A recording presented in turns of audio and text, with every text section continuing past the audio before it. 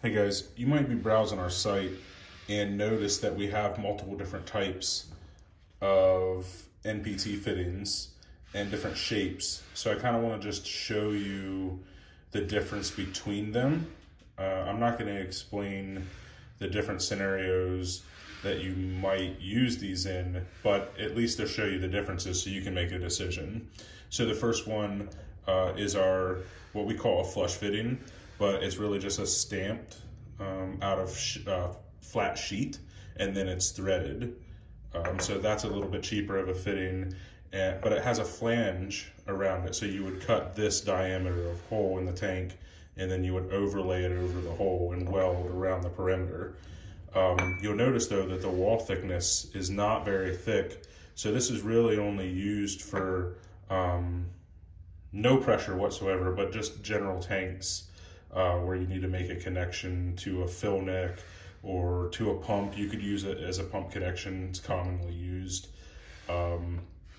So that's a flanged stamped fitting, and then we have a CNC machined flanged fitting. And the biggest difference between these two, other than the way that they're manufactured, is that you have a much thicker wall thickness. So we have a step down right here, but it's only the last thread. So really effectively you have that much thread.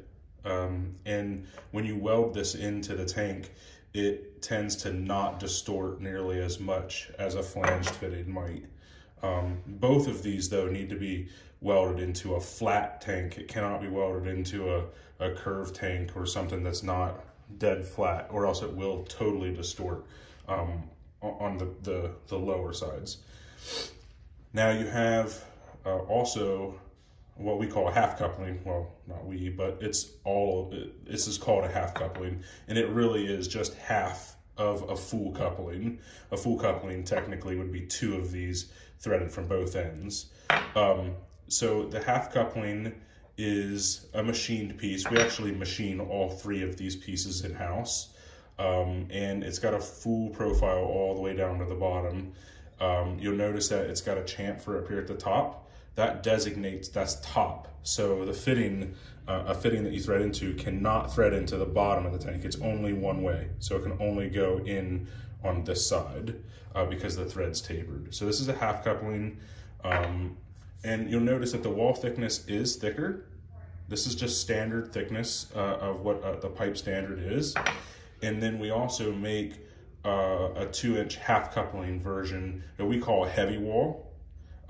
This is just as it sounds. It's the same ID 2-inch NPT, but we've increased the OD of it substantially. So you have almost a 1/2 inch thick wall. And that's mainly just for distortion. Even when you weld this in, if you don't weld it perfectly flat, or you have, it's a little crooked, it's possible to distort this a little bit so it doesn't thread perfectly well, especially in aluminum. I think that's the ticket here is we're talking about aluminum, and this stuff can move around a lot when it's introduced to the heat. So if you have an application where you need something extremely heavy hanging off of it, or you need to reinforce around it with a lot of rings, this might be the one for you. And like I said, we call this a heavy wall.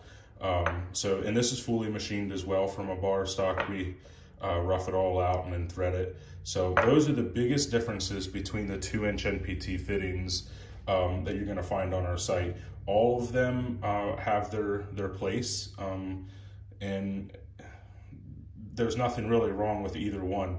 It's just a matter of kind of choosing what you think is best for your application and what you're trying to build.